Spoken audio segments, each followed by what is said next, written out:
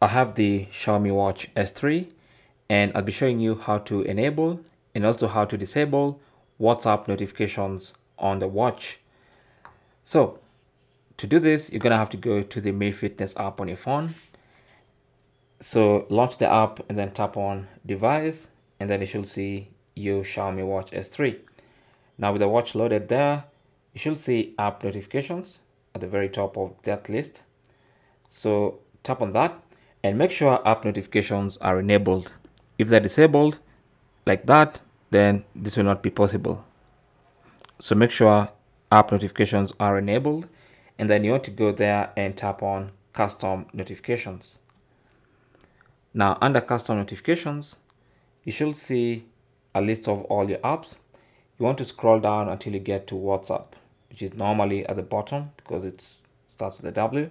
So here's WhatsApp. So if you want to get notifications on your watch, just go ahead and enable that. If you don't want those notifications, then just turn that off. Okay, so that's basically how to enable and how to disable WhatsApp notifications on the watch. Now, whatever you choose, make sure you tap on done at the bottom to save your changes. Thanks for watching. Comments and questions down below, and good luck.